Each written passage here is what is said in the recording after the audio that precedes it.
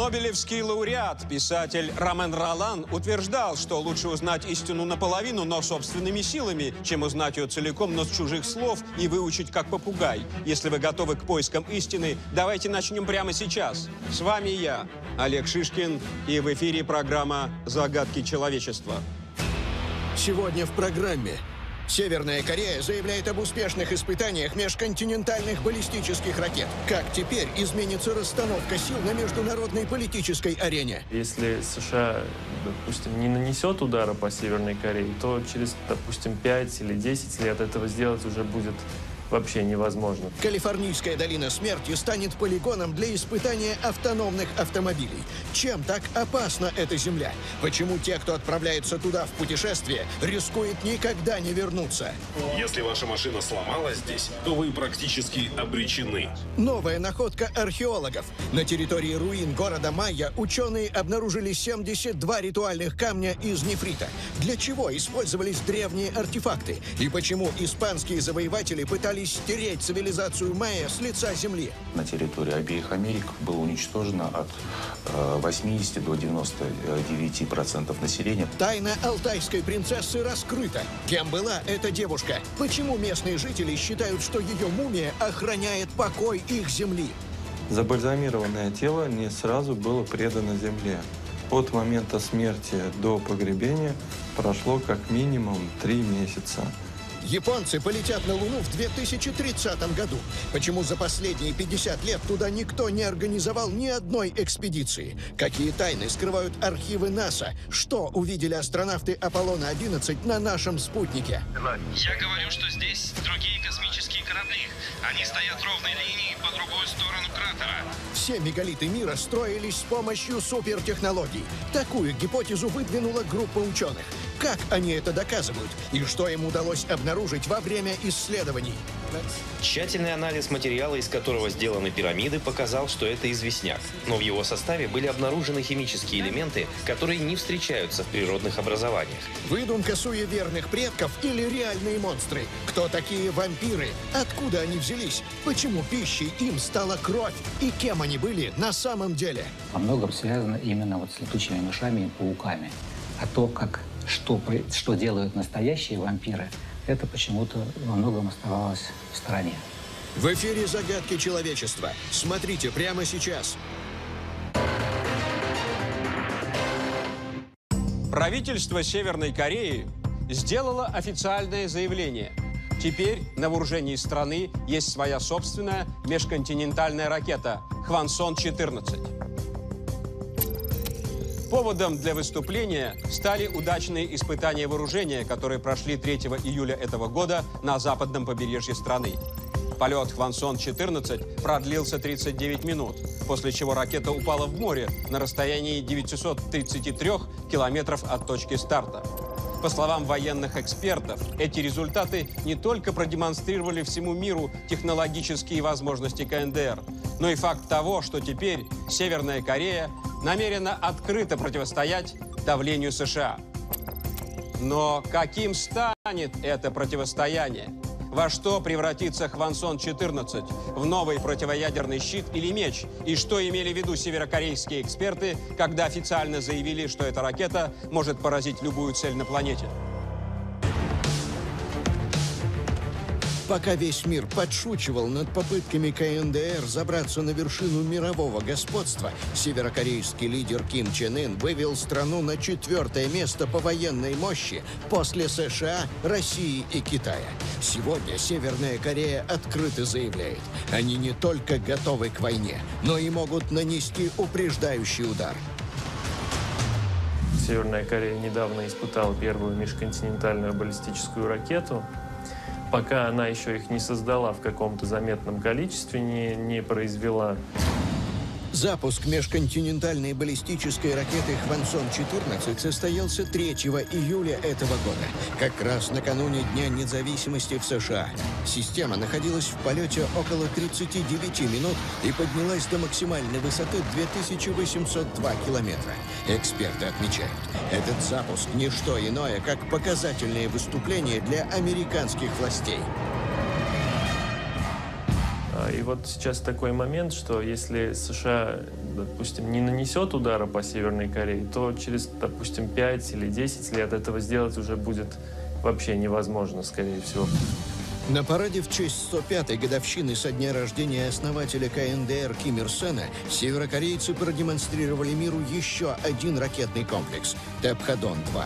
По оценке экспертов, расчетная дальность этой системы около 13 тысяч километров, то есть вся континентальная часть США. Любая межконтинентальная баллистическая ракета – это трехступенчатая ракета. То есть первые две ступени разгонные, третья, которая доводит боеголовку до цели.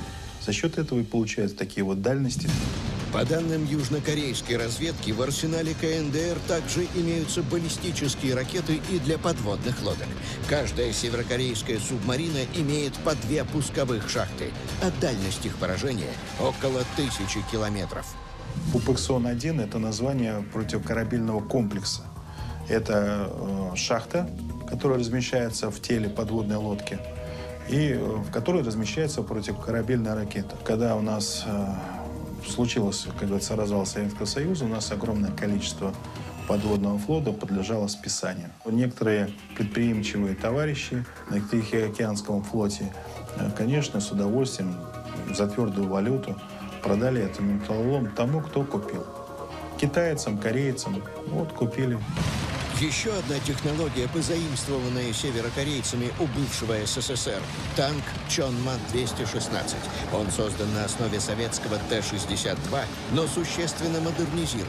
Башня каждой боевой машины оснащена 2 спаренными крупнокалиберными пулеметами с бронещитом, 125-миллиметровой пушкой и парой пусковых установок.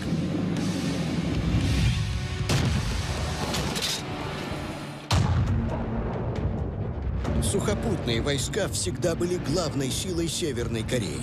Большинство экспертов считают, что ядерная атака берегов США со стороны КНДР пока маловероятна. Однако, по мнению аналитиков, столкновения между странами могут начаться на территории Южной Кореи, где американцы расположили свои крупнейшие военные базы и противоракетный комплекс. Масштабы такой катастрофы трудно даже представить. А то, что у Пхеньяна это не заржавеет, это даже сомневаться бессмысленно. От Сеула ничего не останется. Они скорее впадают в панику из-за этого. По состоянию на октябрь 2016 года в составе стратегических сил США было 1367 атомных боезарядов. На переговорах о полном отказе от ядерного оружия, которые прошли в Нью-Йорке 27 марта этого года, Вашингтон официально заявил об отказе участвовать в разоружении, поскольку выстраивает стратегию безопасности своей страны и ее союзников на принципе ядерного сдерживания. Но сможет ли эта база уберечь Южную Корею от набирающего силу северного соседа?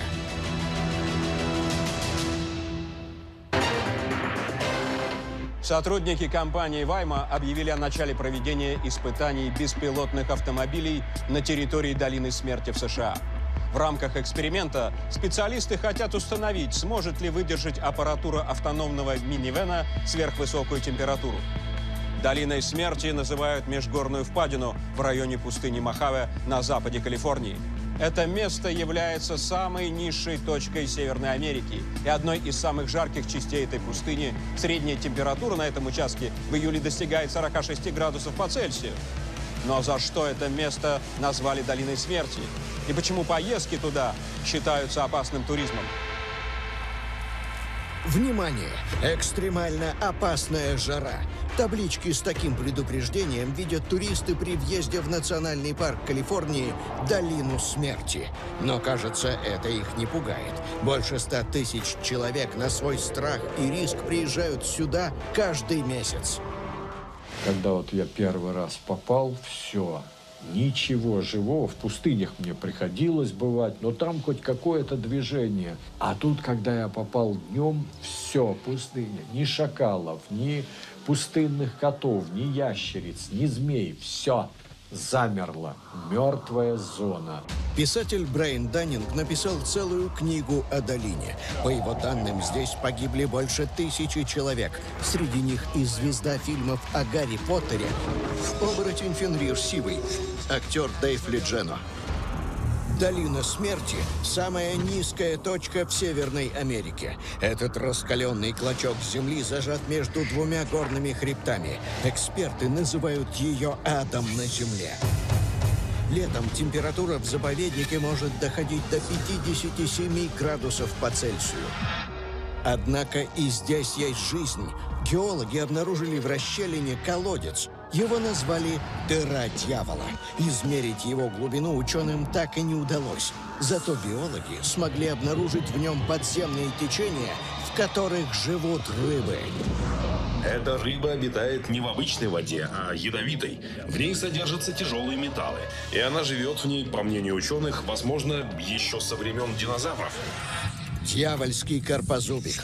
Так назвали их теологи этот вид рыб. Как показывают исследования, они населяют это место еще с эпохи Плеоцена, то есть с тех времен, когда по планете гуляли саблезубые тигры.